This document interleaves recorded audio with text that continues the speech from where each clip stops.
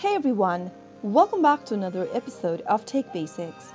In this video, we are going to be learning how to change location on Peacock account. Have you ever wondered if you can change your region or location on Peacock? Well, unfortunately, Peacock does not offer a direct feature to manually change your location. Your location is typically determined by your IP address, which is assigned by your internet service provider. However, if you want to change your location, then here are some few workarounds. The first thing you can do is to use a VPN or a virtual private network. Download a VPN and launch it open.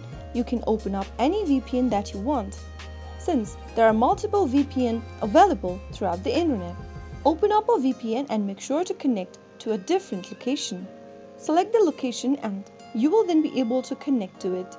After you do that, your location for your Peacock account will also be changed. The next thing you can do is to use a smart DNS service, since it will help redirect your DNS requests to specific servers, allowing you to access content from different regions. So that is the only way you will be able to change your location on Peacock, since there is no direct specific button to do so inside the Peacock website or application.